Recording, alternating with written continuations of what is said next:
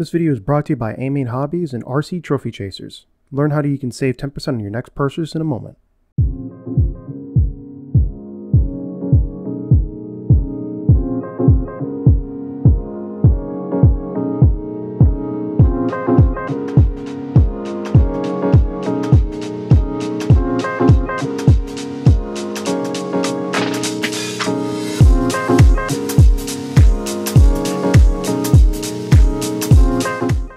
Even though 10th scale can be considered a more beginner-friendly class, 8th scale, especially during the summer months, tends to be much more popular and widespread.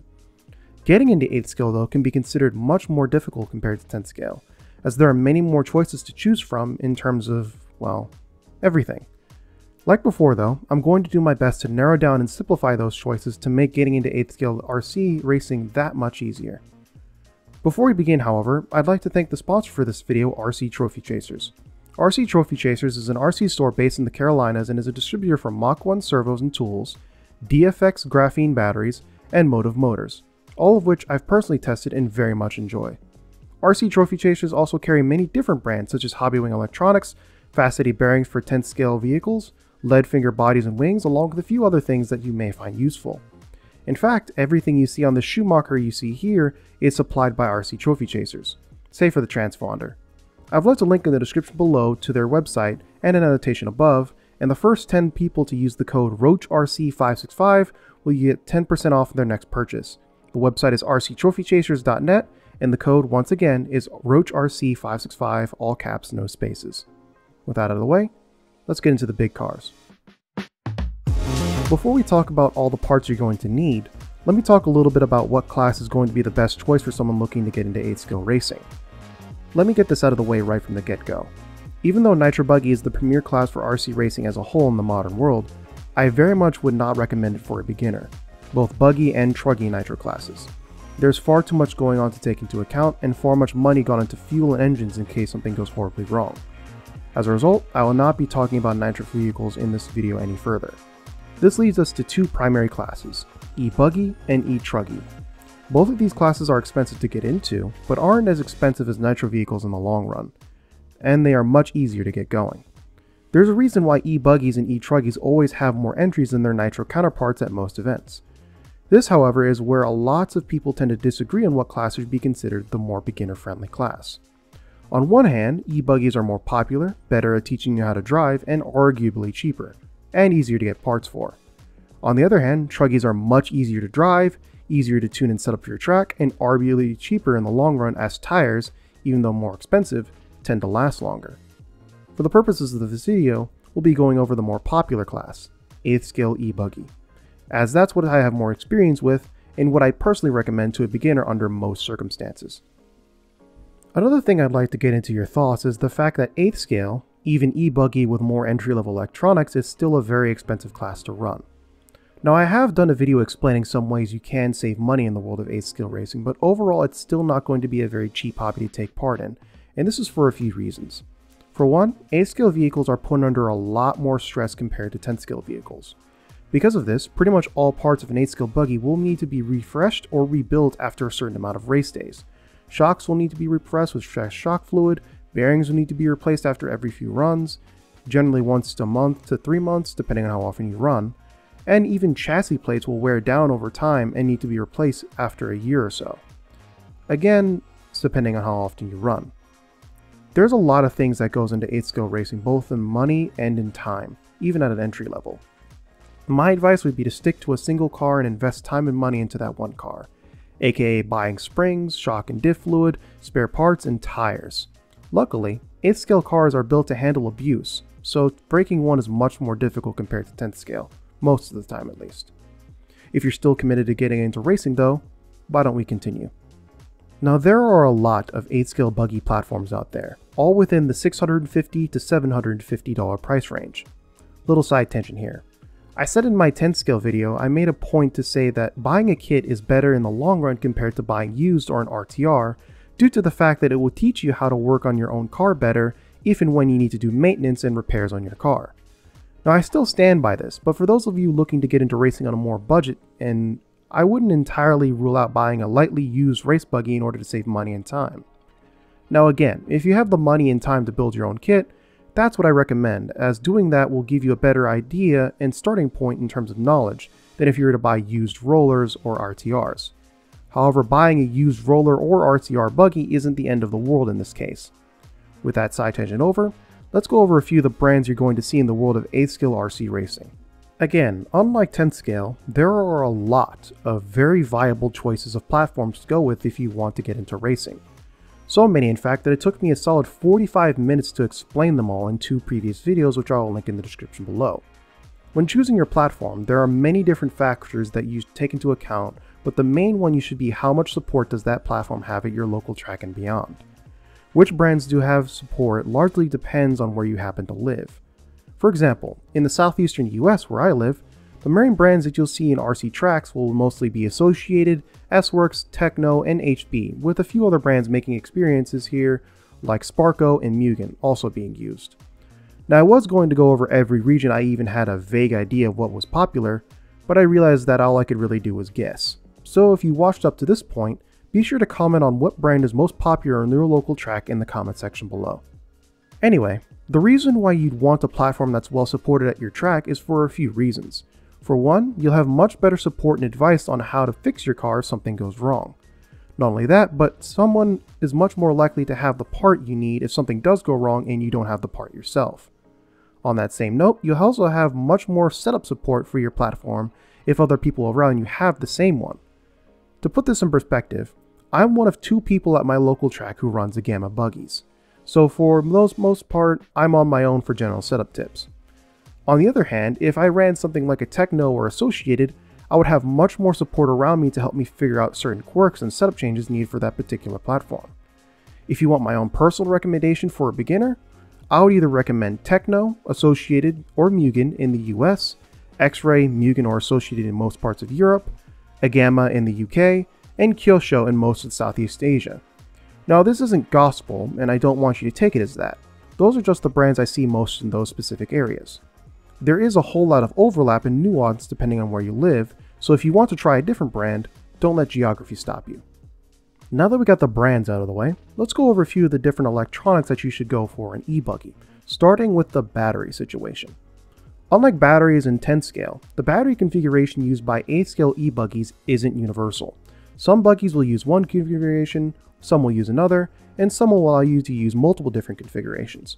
There are currently 4 main types of battery configurations used in modern day, so let's go over them and which cars use them.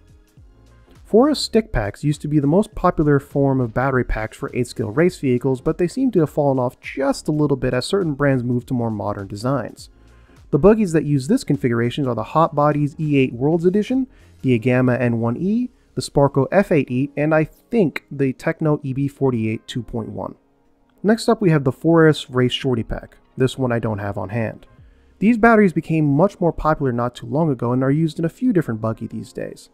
The buggies that use this battery configuration are the Mugen MBX8R Eco, the Techno EB48 2.1, the Sparco F8E, the Hot Bodies E8 Worlds Edition, and the Team Associated RC8 B41. The most popular form of battery configuration will be the saddle pack configuration, using 2 2S shorty packs. In an EBuggy, the battery is the heaviest part of your car, so spreading that weight out or keeping it close to the center can be very beneficial either stability-wise or handling-wise, respectively. The buggies that use this saddle pack shorty configuration are the Team Associated B4.1E, the S-Works S35 4E Evo, the Kyosho MP10E TKI2, the Sparco F8E, the Agama N1E, and the X-Ray XB8E 2024 edition. The last battery configuration would have to be the 2 2S stick pack saddle packs, very similar to the 2S shorty packs, just longer and higher in capacity and weight. The batteries that use this configuration, or can use this configuration, are the S-Works S35 4E Evo, the Sparco F8E, and the Kyosho MP10E TKI2. There is some overlap for these buggies and what batteries they allow you to use, so be sure to do some digging, aka reading the manual, to be sure you spend the correct amount of money on the right thing. One side tip about batteries, specifically pertaining to saddleback configuration using shorties, is the milliamp hour or mAh rating. EBuggies tend to be very power hungry, and the mains for races for 8 scale in general tend to be longer than them with 10 scale, over the 8-minute mark. Having a higher capacity battery will put less stress on it when you're running it during a main and will help avoid over discharge. Anything rated above 6,000 mAh will work just fine for EBuggy. Another tip is to always storage charge your batteries when they're not in use and you plan on storing them for an extended period of time. You can charge them the night before a race day, but leaving a battery at full charge for long periods of time isn't good for its lifespan. On that note, it would also make sense for you to buy yourself a LiPo safe storage bag or an ammo box from the gun shop should you want to be extra sure that your batteries don't spontaneously combust and burn something down. Some tracks even require you to have these safety measures in place to be even raced there in the first place. So in considering how dangerous a LiPo fire can be, I don't blame them for enforcing it. Moving on to the ESC, once again there are many options out there for ESCs from many different companies. The main ones I see personally at my local track will have to be Hobbywing, Tekin, some Reedy, and some Exalt. Other brands are used, like Trinity or R1, but those are the main ones I tend to see. Unlike intense skill racing though, you do need to solder your own wires to an ESC most of the time. Now this may sound daunting at first, but trust me when I say it isn't as difficult as you may think. All you need is a quality soldering iron, good solder, flux, and relatively steady hands. This isn't going to turn into a guide on how to solder. What I can say is that it's more than likely not going to take as much solder as you think to make a good soldering joint to your ESC and motor. As for the connectors you're going to use to connect your battery to the ESC, unless you're running a 4S stick pack, 5mm bullet connectors tend to be the standard. However, with 4S stick pads, it is possible to run an IC5, XT60, or even Dean style connectors without much of a fuss about loss of power from the motor. Speaking of the motor, unlike intense scale where the power of the motor is rated in turns, the power of an 8-scale motor is rated by kV. Again, this isn't going to turn into a guide on what exactly kV means internally for the construction of the motor. What I will say in layman's terms is that the higher the kV rating, the faster the motor will spin, the more torque it will have, and the stronger the ESC you will need to run it. You can usually check to see what kV rating your ESC can handle on 4S LiPo by reading the manual that comes with it, or just by looking at its description online. The size motor you go for is always going to be the same 99% of the time in terms of diameter, a 42mm diameter can. Lengths may differ depending on the size of the manufacturer. As for the kV rating you should aim for, it really depends on your driving skill and how large of a track you plan on running. I personally run a 1950 kV motor from Tekin, but to be honest it does feel a bit underpowered here at Loganville RC Complex, so I might upgrade to a higher kV rating soon enough, or just gear up on my pinion gear. And lastly we have the servos. Much like 10th scale, you don't really need to overpay for a $250 servo unless you plan to make usage of all of its functionality. You can get by on a cheaper, slightly slower servo, and for some people that slower speed might be good at making the car much more manageable and less twitchy. Unlike 10th scale though, it's not just speed you're after, it's durability and torque to handle the much larger wheels and tires on an EBuggy. Much like the last video, I've linked a bunch of different options you can go for in the description below should you choose to use them. Some last general tips I'd leave you with are these. For one, since 10th scale is much more expensive both in money and time, it would make a lot more sense to stick with one car and invest in lots of tuning options like springs, shock and diff fluid, and other tuning aids specific to your car. Tires are probably the most important tuning aid you can get, so be sure to add as many different tire choices to your arsenal as possible that work at your local rack for different conditions. It will also pay to invest in as many spare parts as you possibly can to make sure if something goes wrong, you'll have what you need to fix it. I'm talking about pretty much all the wear parts. Parts you think might break, including arms, shock shafts, wheel hubs, bearings, shock towers, and many other things. And that's all for now. If you guys enjoyed this video and would like to see more, be sure to hit the like button and subscribe to the channel if you haven't already. Also, this is your second reminder to check out RC Trophy Chasers in the description below. First 10 people to use my code RoachRC565 will get 10% off their next purchase from them. Also, if you want to support me another way, you can support my Patreon where I post updates and teasers to my next videos. Speaking of which, I'd like to thank my active patrons Michael Williams, Casey Nix, Ben Reeves, RC Discord server, Dave Armstrong, Rob Bedingfield, Caden Merks, Ian Petrie, Logan Judkins, Zach Hodds, and especially Buddy Howell and Morrison Watt. Thanks for watching, and I'll see you next time.